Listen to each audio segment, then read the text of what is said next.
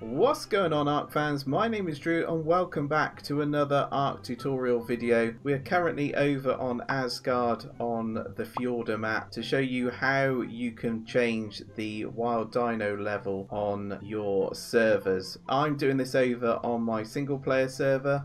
You can also do it on a non-dedicated one as well. I'm not sure if this can be applied to all maps, like the original maps like the island and centre. Maybe somebody in the comments can let me know. But certainly I've got it working over here on Fjordur. But yeah, so let's get into it then. So if I do a search, so I've got a mod which is the creature finder. If I do a search, so as you can see I've got wild dinos going up to level 180. This mammoth, for example, is at 180. We've also got hyenodons at 180. That'll be fun if we come across those. So it's pretty simple to change the max wild dino levels on your server. You can simply go into the GameUserSettings.ini and override the official difficulty, and I've set mine to 6, which is giving me the max level of 180. You can also, if you're feeling brave, set it to 8, which will give you a max wild level dino of 240, which I actually used as part of my playthrough on my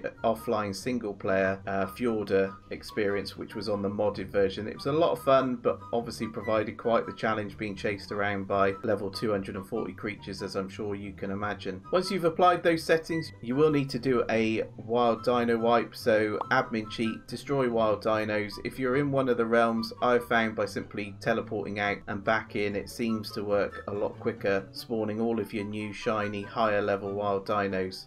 I'm going to show you now what it looks like to get level 240 dinos, just to show that it works. Right guys, so I have changed in my server settings on that GameUserSettings.ini file. My override official difficulty now equals 8. I've done a dino wipe. I'm now going to teleport back from Asgard back into the main portal room and then back into Asgard again, and hopefully we should have some max level wild dinos going up to level 240 now. I'll be back in a tick and we'll find out whether we've got some wild dinos going up to level 240.